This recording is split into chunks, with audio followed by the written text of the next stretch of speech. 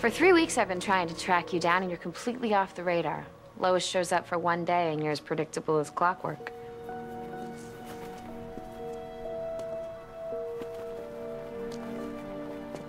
It wasn't that I didn't want to come by and see that you were okay. I know. Leaving everyone behind. It's not what I wanted.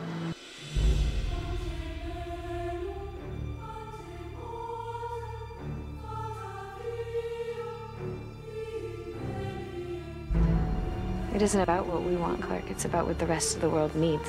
I get it. I was lucky to be a part of your life for a little while, but we both know that you'd have to move on one day. It sounds crazy, but the closer I get to him, the more I feel like he's going to disappear.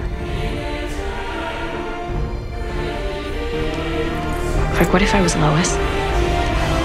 She would take one look at you and realize that Clark Kent is the Blur.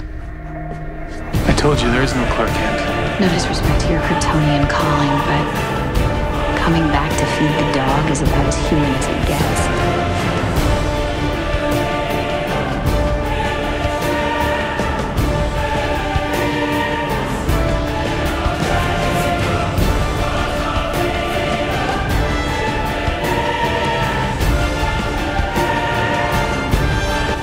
You're supposed to be training with Jor-El. Does he know you're still talking to him? Jor-El doesn't need to know.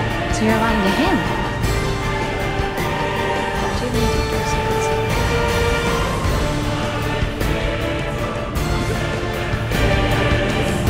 You say you're turning your back on all your human attachments, Clark, but apparently only when it suits you. You're taking this all too personally, Chloe. And I understand you're still angry about you. We both sacrificed a lot to be. You might become the hero you're meant to be. Now quit backpedaling, Clark. Commit to what you started before more people get hurt.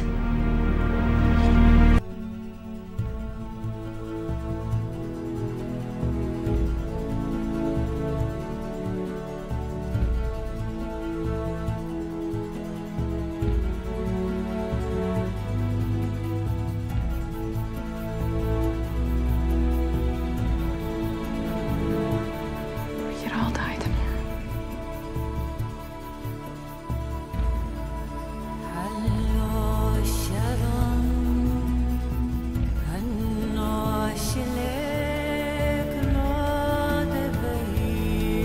I'm sure he needs you.